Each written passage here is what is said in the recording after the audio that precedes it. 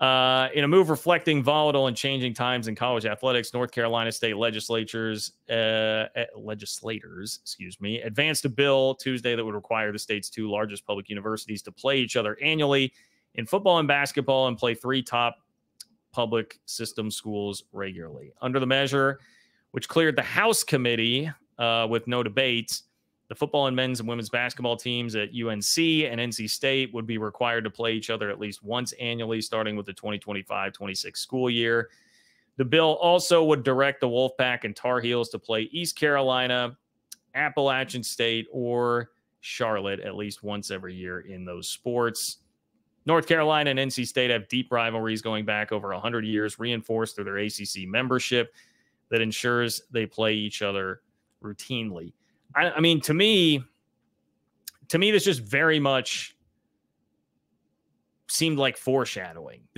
For all the talk that we've had for a while, and there has been plenty of, like, there's so much influence on the Board of Governors from the NC State side of things that NC State might be able to really staple itself to North Carolina and get on out of there into a Power 2 conference as well.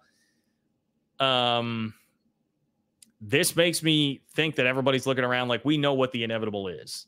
And I would also go back to what Andrew Carter, who is a reporter in Raleigh, said on the channel not that long ago right here. And that was that, hey, I kind of have my doubts that would actually happen. He did not seem very bullish on that actually being something when push came to shove that would happen, which stands to reason logically. If you are the governing body that's overseeing these schools and you've got a chance for one of these schools to be a part of like the thing that matters most in college athletics and make that much more money for the state and be better for enrollment and all those things.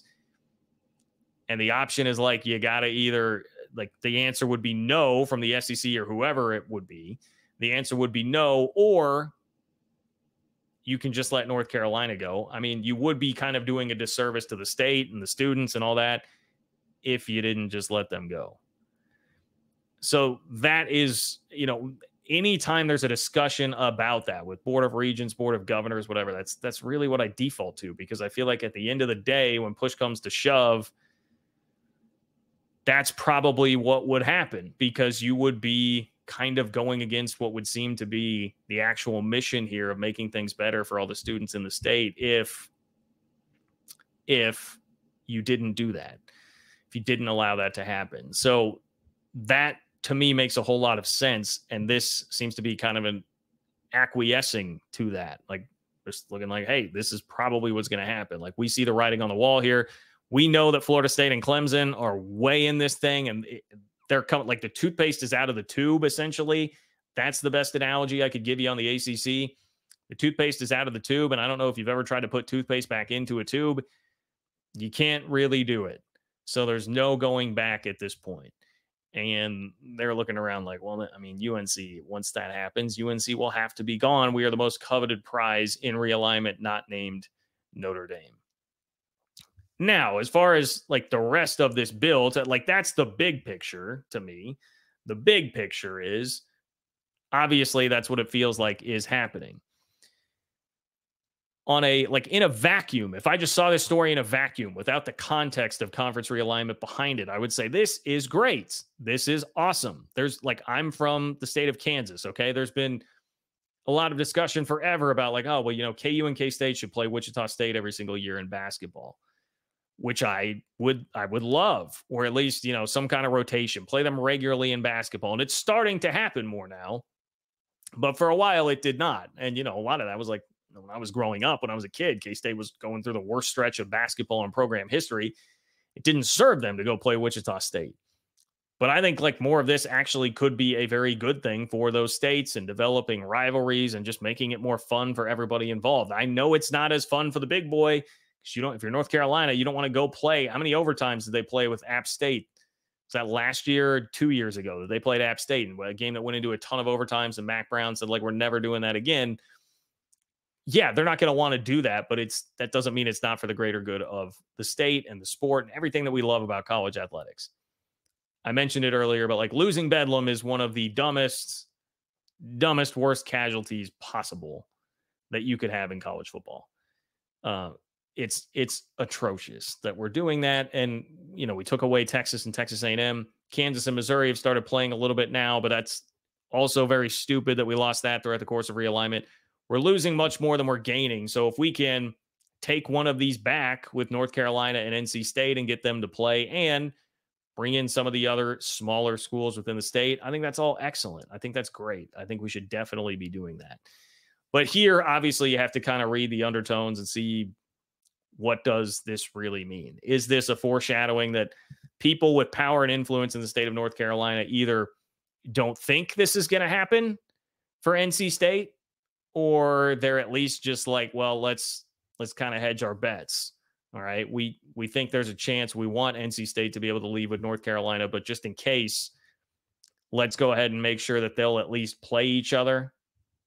Let's give them some kind of, I mean, it's a consolation prize. It's a very weak one at that in the grand scheme of things, but it would at least be something.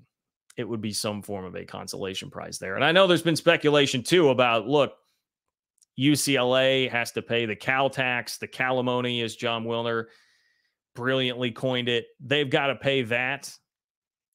Maybe something like that would happen with North Carolina and NC State. This can be a part of it too. It gives NC State a game. They'll be able to sell tickets to that thing. I mean, you know that, especially the rivalry, I'm sure would amp up a notch or two if and when North Carolina actually were to leave.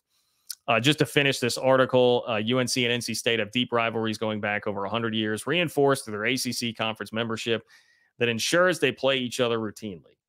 But with the ACC's evolution, uncertain amid conference alignment and schools chasing more revenues, the potential for UNC and NC State joining different conferences is not so far-fetched. The ACC is facing uncertainty about its long-term future as it continues to face a growing financial gap behind the Big Ten and Southeastern Conference. The bill still must clear 2 House committees before a floor vote. Willis said bill supporters have talked. Okay, so this is actually, let me draw your attention to this so you don't tune out the reading. I understand how you could tune it out. The bill still must clear 2 House committees before a floor vote. Willis said bill supporters have talked to the schools involved and have received no negative feedback so far. There is that. No negative feedback, even from UNC folks, apparently, here. He said he's also found support from officials in the state Senate, which would also have to approve such a mandate. Any final measure would go to Democratic Governor Roy Cooper, a UNC graduate. Got to include that. You know, anytime we're talking about important people in all of this, definitely need to know where they went to school. Absolutely need to know that. So this is not passed. This is not mandated yet. There are still some hurdles to clear, but it does seem like this has some real momentum. And the last time that this happened, it was something that went through. And that was when we were talking about the Board of Governors like forcing anybody who was going to leave to basically unveil all their plans, telegraph all their plans early, and you've got to submit, you've got to send it through the board. We have to approve it, the financial plan, all of those things. That wound up making its way through when it started just like this. So it would seem very on brand and in line with what's been happening in the state of North Carolina for this to also happen. Okay,